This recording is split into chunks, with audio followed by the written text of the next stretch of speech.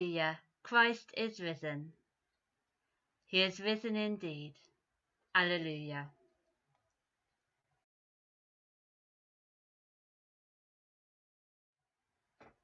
Our first hymn is an Easter one.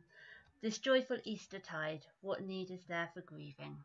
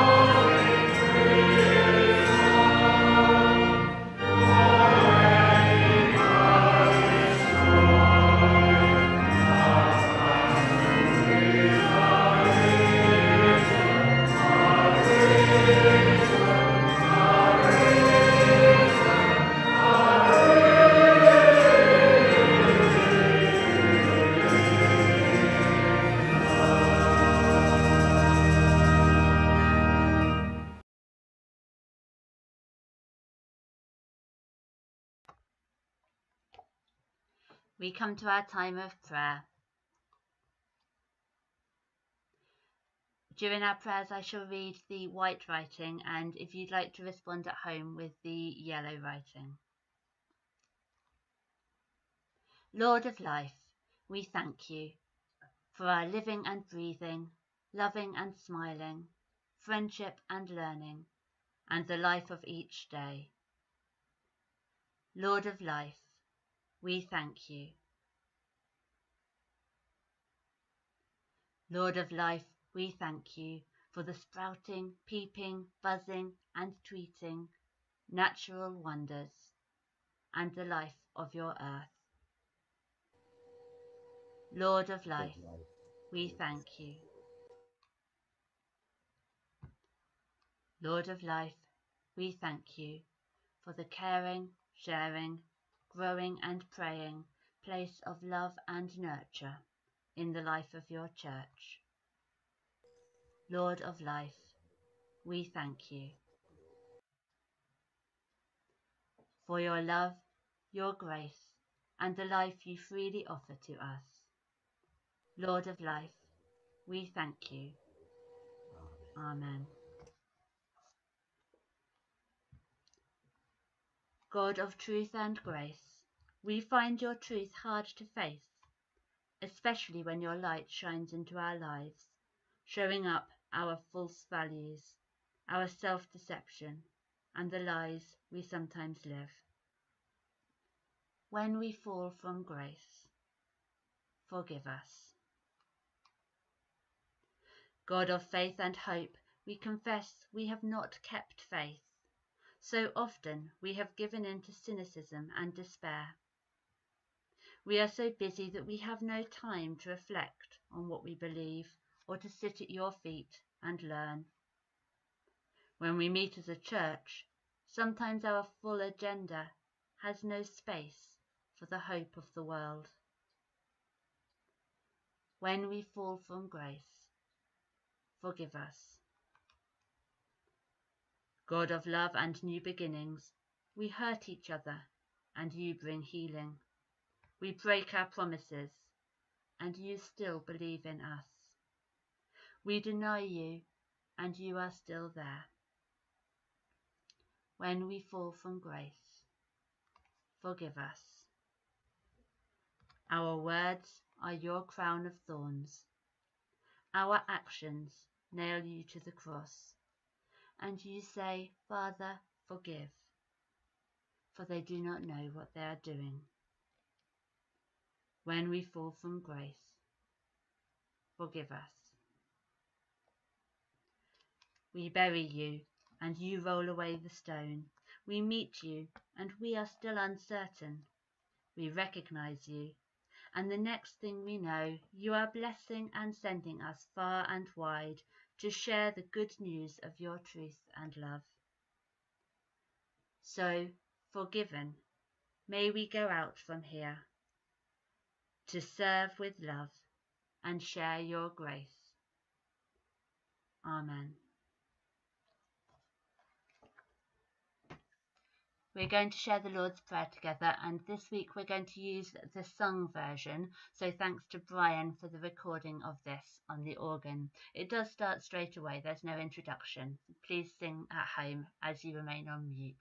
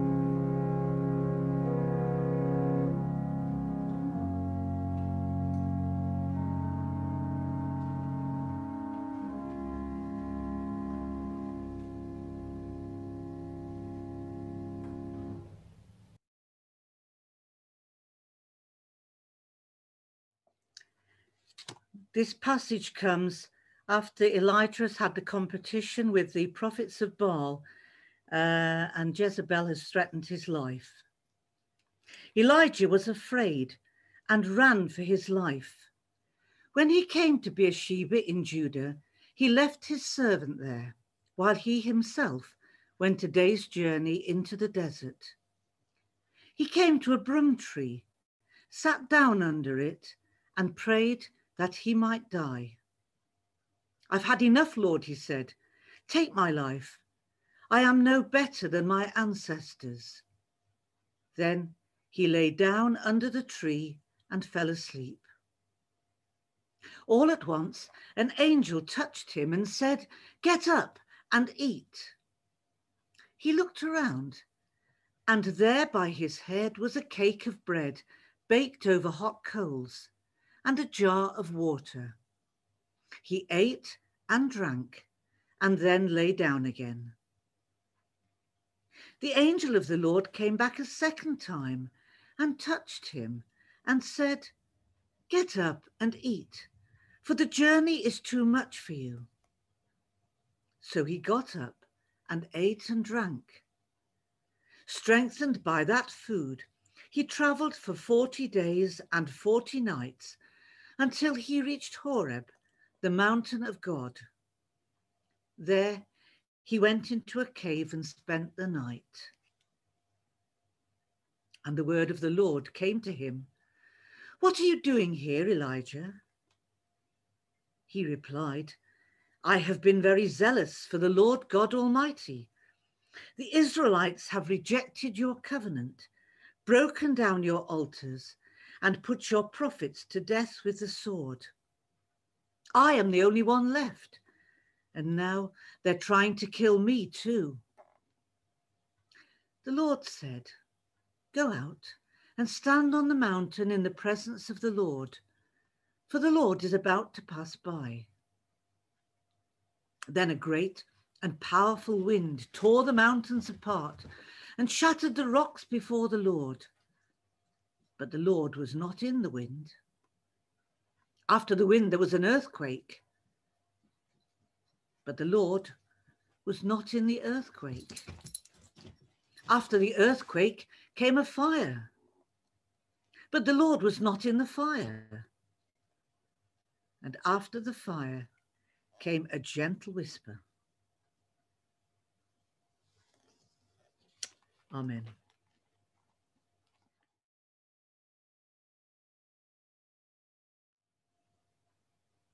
As Jesus and his disciples were on their way, he came to a village where a woman named Martha opened her home to him.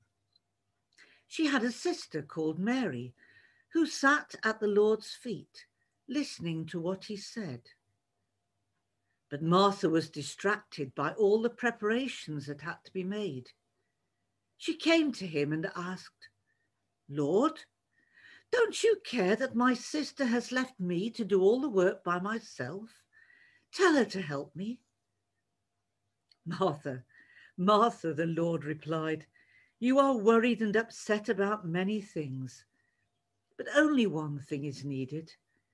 Mary has chosen what is better, and it will not be taken away from her." Amen. Our next hymn is Dear Lord and Father of Mankind. Right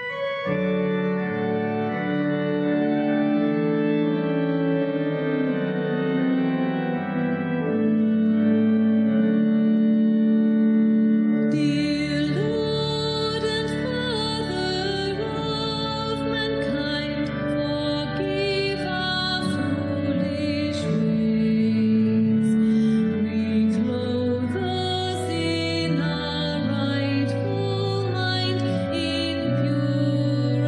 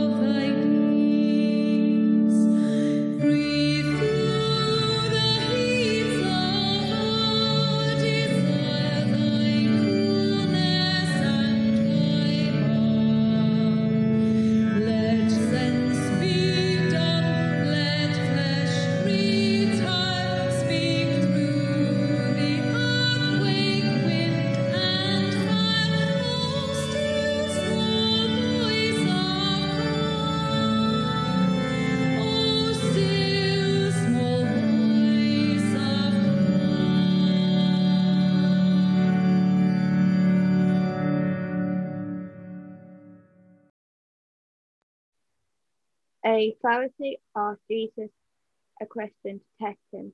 The Pharisee asked, Teacher, which command in the law is most important? Jesus answered, Love the Lord your God with all your heart, soul, and mind. This is the first most important command. And the second command is like the first. Love your neighbor as you love yourself. All the laws and the writers of the prophets depend on these two commands. Thank you, Phyllis and Jessica, for sharing our readings for us today. This week we pick back up our series of preaching themes drawn from the Methodist Way of Life materials, and today we have the theme, We will care for ourselves and those around us. So I want to start today by asking you a question. A simple question, one you've heard before, one you've probably asked before. It's just this. How are you?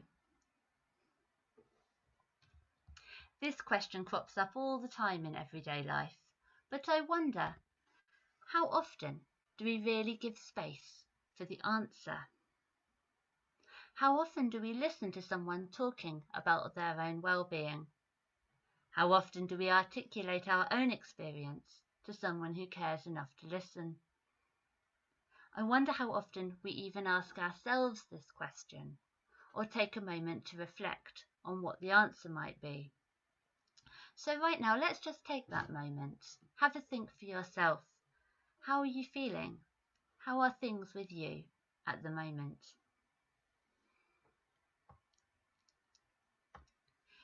In that passage that Jessica just read to us, Jesus answers the Pharisee, who asks, what are the most important commandments? He gives two. Love the Lord your God with all your heart and mind and soul, and love your neighbour as yourself. I think, though, perhaps hidden in these two instructions, there's somewhere lurking in the background a third. If we're called to love our neighbour as ourselves, Jesus must mean that we need to start by loving ourselves. This seems almost taken as read, but actually I wonder if it's quite so straightforward. Not all of us feel positively about ourselves, at least not all of the time. Most of us can probably identify some aspects of our lives or personalities which we find it quite hard to love. Sometimes, indeed, think we can be much harsher in criticising ourselves than we ever would be towards a friend or neighbour. What do you think it means to love yourself? And how does this relate to loving those around us? I think sometimes we can be quite slow to focus attention on this notion of loving ourselves, and the reason is probably because it seems a bit contradictory to some of Jesus' other commandments. The Bible tells us to prefer the needs of others, to put others first, and be prepared to put ourselves last. We hear a message about living selflessly, living for others and not for ourselves. This message is echoed loud and clear through the church, quite rightly. This is what Jesus taught us. And also, I think, through other social structures. Even at an early age, we're often told to treat others as we would like to be treated, and the good manners to say after you to other people. I remember back to my brownie guide days. A brownie thinks of others before herself. With all of these ideas ringing in our ears, shaping our idea of what it looks like to be a good person, to be a follower of Jesus, I think it's often hard to make choices which centre on our own well-being. It feels selfish somehow if we've got to make a choice about how to use our time, our money, or our energy to look at our own needs rather than the needs of others. But I think we should carefully examine this perception. Is caring for oneself the same thing as being selfish? Does loving ourselves mean that we love others less? We heard this morning the story of Mary and Martha, and this is a story that I particularly like and one you might have heard me speaking about before. I think perhaps I might not be alone in having a bit of a soft spot for Martha. It seems to me that she's a very relatable character, perhaps particularly to our busy modern lifestyle.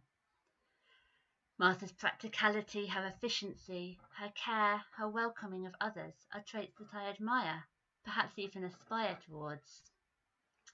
And I also feel it's all too understandable when she becomes frustrated with her sister, who's chosen to sit and chat with the dinner guests rather than helping with the catering. It seems to me that Martha has been remarkably selfless in the care and energy she's lavished on her guests during this story. She's opened up her home, she's prepared the meal.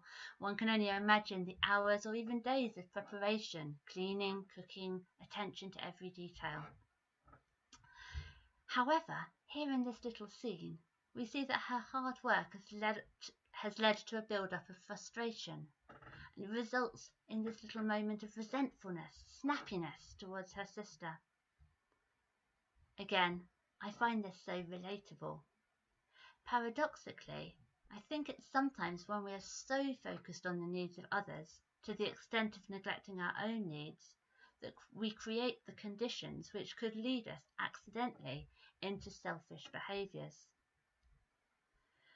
Perhaps when we're emotionally drained and run off our feet, that's the moment when we snap at our family members or make an insensitive remark to a colleague. When we're rushed and hungry, perhaps that's the time when we thoughtlessly grab at processed convenience food we'd never normally buy, and then throw away the plastic packaging which can't be recycled. I'm reminded of what Paul says in his letter to Romans about the desire to do what's good that we can't always carry out. It seems to me that all of us struggle sometimes to control selfish impulses, and giving too much of ourselves to the extent that we've got nothing left might make it more likely that we lose control and act not on the good that we want to do, but the wrong that we don't want to do. Mary, in this story, has not done quite so much to serve Jesus and the other guests. But by sitting and listening, she's honoured Jesus, and she's also fed and nurtured her own soul. It seems to me that God wants us to be well, to be happy and cared for. We're told that our Heavenly Father knows all our needs.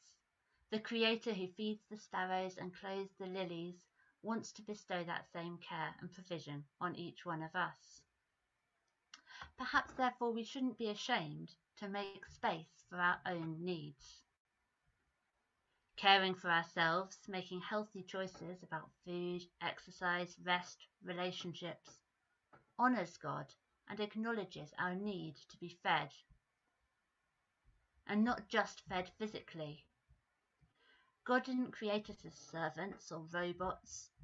He created us as thinking and feeling people modelled on God's own image. He understands our human need for sustenance and nurture of the soul as well as of the body. This is the way that He designed us.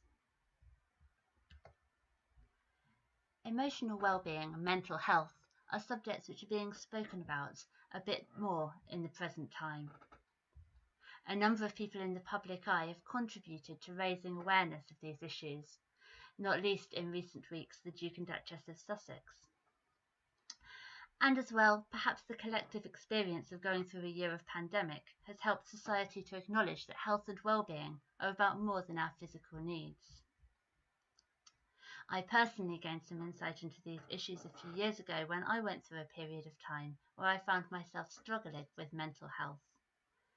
And speaking to others, I've realised just how common it is for people to experience such difficulties. As with any other illness, we cannot have control over the symptoms of mental ill health. When I became unwell, it was helpful to me to realise that it wasn't my fault, and that acknowledging there was a problem didn't make me a failure. At the same time, the experience opened my eyes to some ways in which I could take better care of myself, physically and mentally. And I started to appreciate why self-care can be very important. One of the things I came to appreciate at first hand is our need for refreshment from God. As Christians, we don't have to stand alone. We have access to the whole unlimited resources of God, Father, Son, and Holy Spirit. However, if we do not draw on this limitless supply of source, if we do not draw on this limitless source of power and love, we ourselves are just us. And if we keep on expending our time, energy, care, and commitment without stopping to refuel, it stands to reason we'll eventually get to a point where we just run out and have nothing to sustain either ourselves or others. In our Old Testament reading, the story about Elijah makes me think of somebody suffering complete exhaustion. One might use the phrase burnout. Elijah's been really busy serving the Lord. Everything hasn't really quite gone as he planned, and he's got to the point where he has just had enough. He needs to be refueled by God, both to be fed physically and also to receive from God that still small voice, the sense of God passing by, coming to speak to be with Elijah. We see places in the Gospels where Jesus himself follows this pattern, seeking out quiet places and time away from the crowds to spend time resting, talking with friends, and with his Father in prayer. So perhaps this is a pattern that we need to take note of for our own lives. Jesus commands us to call for others.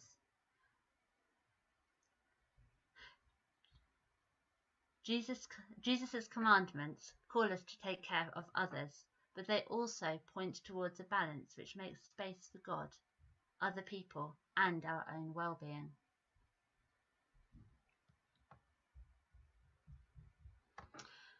I've also become more aware that caring for ourselves and others is not only about how we act, what we do, and how we behave, but also what we hold in our hearts and minds. During the period in which I struggled most, I realised that I was trying to follow Jesus while having all but lost sight of the vision that he offers us of what life with him can and should look like. Jesus speaks of fullness of life, not in the sense of living life with a full schedule, but in the sense of being fully alive. At this difficult point, the thing which prompted me to stop and seek help was an advert I heard on the radio. It was a commercial advertising the charity Christians Against Poverty, and it featured someone talking about her experience of overcoming debt and challenging life circumstances to reach a much better place in her life. What struck me was she said, "Before, I was just existing in my life. Now I am really living." And it made me realise that at that point, even without facing any particular adverse life circumstances such as this lady had encountered, and despite having so much to enjoy and appreciate in my life, I also was not living the joyful, hopeful, creative life of peace and love that Jesus holds open for me. It put me in mind of what Paul wrote to the Corinthians, that no matter what wisdom we have or good works we do, without love, we're no more than an empty gong or a clanging cymbal. No matter how much we do to serve and care and help other people, we can never do enough to demonstrate Jesus' standard of love. Jesus only has ever lived out love to perfection, as we remember at this time of Easter. So it seems to me that the only way we can really reveal Jesus' love to those around us is for it to be reflected off us, to be reflected from a reality of love in our own lives. And the only way we can live in this reality is to make space for Jesus in our hearts, to accept his care for us, expressed by God, expressed by others, expressed by ourselves in our own attitude to ourselves. By living as people who know that we are loved, perhaps we can model to the world around us what being cared for looks like, and reflect some of that care outwards towards others. None of us need to spend our lives merely existing on a conveyor belt of days and days and weeks and months. None of us need to let ourselves run dry until a clanging gong is all that is left. We all have the open invitation to stop and lean back into the loving arms of a Saviour who understands all our needs and is bigger than all of our difficulties. Sometimes I think many of us need a little reminder of this truth. Of course, this does not mean that we will not have problems, ill health, or difficulties. These things are a part of life. But Jesus has promised to give us strength and comfort sufficient for everything our lives may bring. So, to summarise, it feels to me like caring for ourselves is far from a selfish distraction from serving others. In fact, I think that recognising and fulfilling our own need for love and nourishment is a vital starting point if we want to show love and care to others. Knowing, hearing and feeling the love that Jesus has for us provides us with both the reason and the resources to act on his command to love other people. As Christians, we seek to live in the way of Jesus. So let us acknowledge that this involves taking time for ourselves as well as others. Let us try to see ourselves, just like those around us, as loved sons and daughters of God. And let us turn to Jesus for refreshment and sustenance, allowing his love to flourish in our own lives, so that it both feeds us and shines through us onto the lives of others. Amen. We sing this reflective hymn, Take This Moment, Time and Space.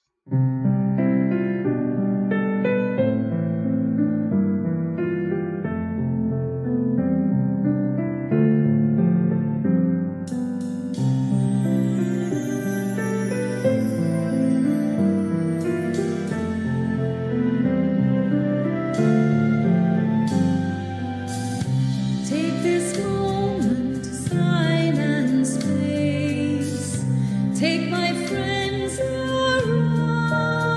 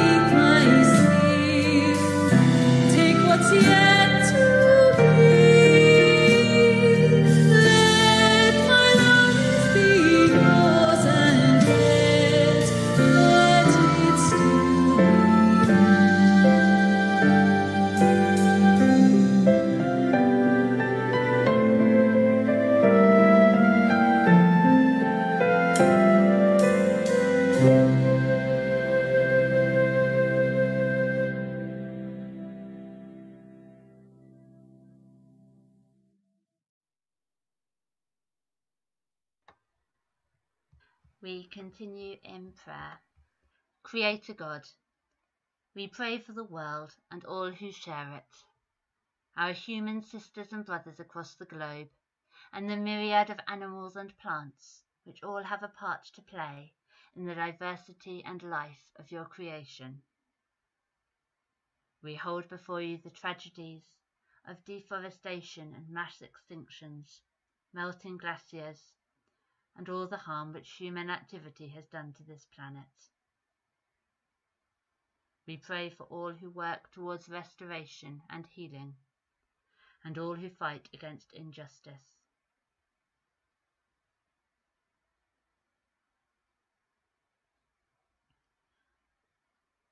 God of love and hope, let your love be known to all.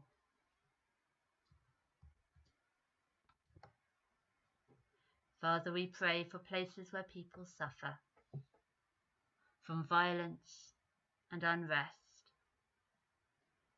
from poverty and famine, from discrimination or persecution. We ask your protection on those who have left their homes, who are displaced or seeking refuge. We pray for world leaders that they may act with justice and compassion to meet the needs of those who are in desperate need.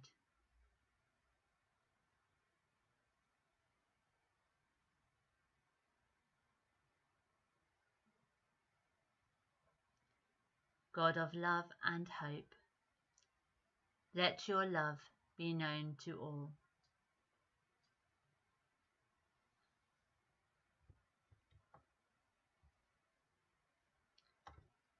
Jesus, our healer, we bring to you all who are unwell in body, mind and soul.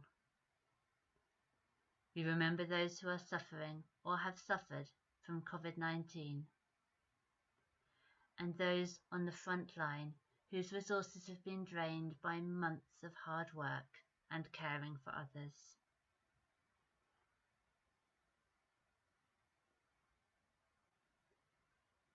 We pray for those who are lonely, those who live in fear or worry, and those who have been bereaved.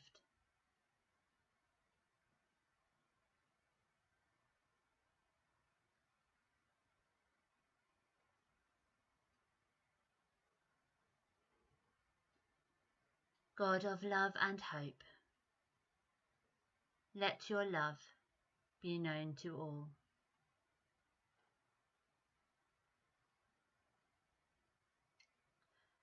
Loving Lord, you know us completely and love us with all our faults and mistakes.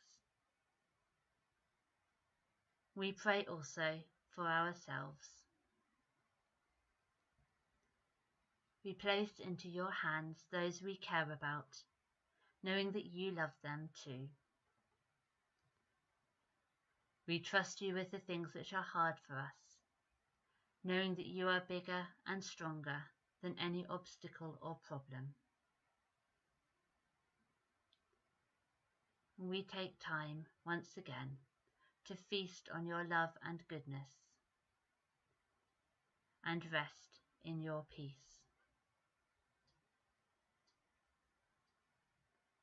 Amen.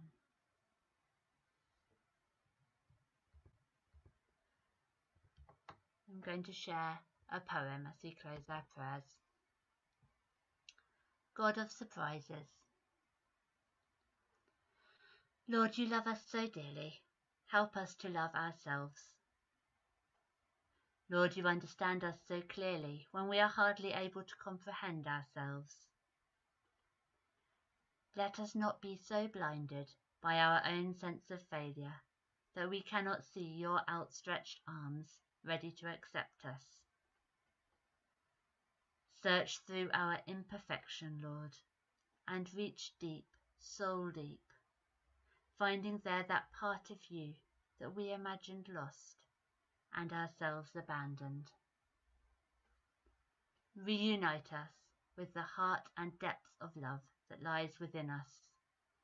Give us the courage to bask in you and the joy of your forgiveness, and in the certainty of your perfect vision for us, may we find our delight.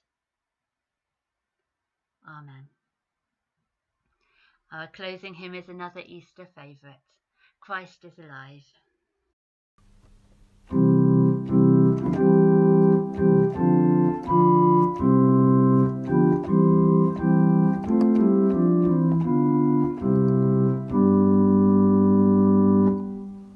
Christ is alive, let Christians sing, his cross stands empty to the sky. Let streets and homes with praises ring, his love in death shall never die. Christ is alive, no longer bound to distant years in Palestine. He comes to claim the here and now, and conquer every place and time. Not throned above, remotely high, untouched, unmoved by human pains, but daily in the midst of life, our Saviour with the Father reigns. In every insult, grift, and war, where colour, scorn, or wealth divide, he suffers still, yet loves the more, and lives forever crucified. Christ is alive, his spirit burns through this and every future age, till all creation lives and learns his joy, his justice, love, and praise.